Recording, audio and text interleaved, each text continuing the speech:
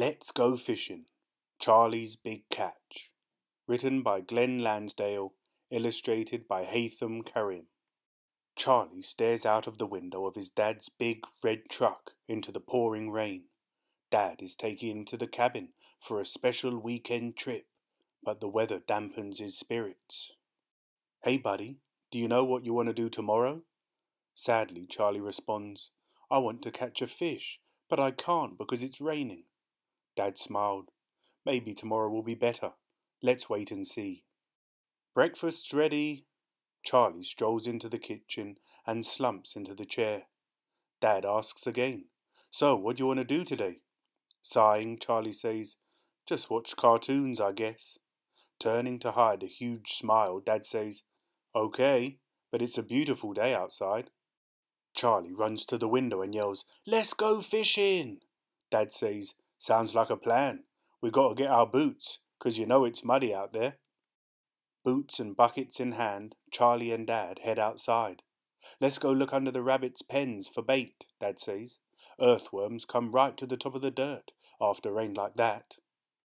Dad and Charlie sit in the truck, ready to head to the pond. Dad asks, "Did we get everything? Did we get the fishing poles?" "Check," says Charlie. "Did we get the tackle boxes?" "Check." "Bait?" "Check." "How about the snacks for us?"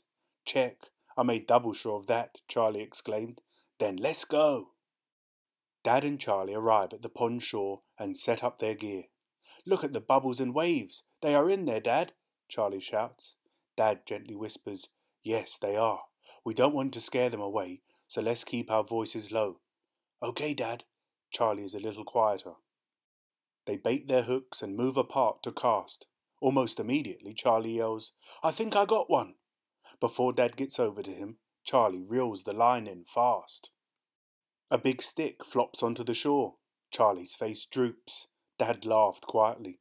"Maybe next time. Keep trying, buddy."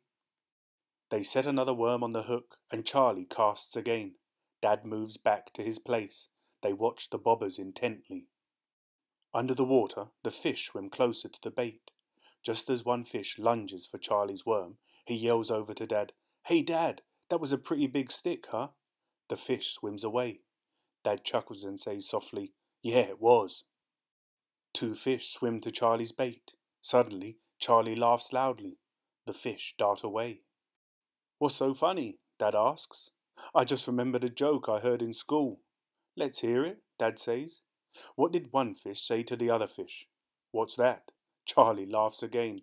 "Keep your mouth shut and you won't get caught." Dad laughs quietly.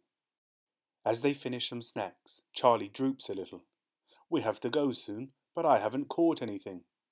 Dad rests his hand on Charlie's shoulder. "One more cast," he says. With the last worm secured on the hook, Charlie casts his best ever. Ploop! The bobber makes its sound. Charlie feels something on the line. Quickly he reels it in, his excitement growing with every turn. "Aw, man, another stick," Charlie says. Charlie sadly helps to load the truck. "I bet we'll get 'em next time," Dad says as he starts up the engine. Charlie does his best to be cheerful. On the drive back to the cabin, Dad notices the ditch on the side of the road is full of water, so he slows down a little. He sees a splash in the ditch, so he stops the truck. Charlie asks, "What are you looking at?" "Let's just see something," Dad says. They get out of the truck and look in the ditch. "There's a huge fish in there," Charlie yells. Dad explains, "The rain last night must have caused the pond to flood, and this fish got carried away to the ditch." Charlie jumps up and down. "Can we catch it?" "I bet you can, Charlie." "But how?" Charlie remembers. "We used all our worms." Dad takes a piece of sandwich out of his bag, puts it on Charlie's hook and says, "Let's try that." Charlie slowly lowers his line into the water. Less than a minute later, he whoops and hollers, "I got it!" The reel feels different this time, with a live fish instead of a stick. Dad quickly grabs a bucket from the back of the truck, puts a little water in it, and helps his son put the fish in the bucket. "You did it," Dad says proudly. "Now what?" Charlie asks. Dad says, "I have an idea." Charlie and Dad, both holding the bucket, take the fish back to the pond where it belongs. Now it will be there for us to catch the next time we come, Dad says. The end.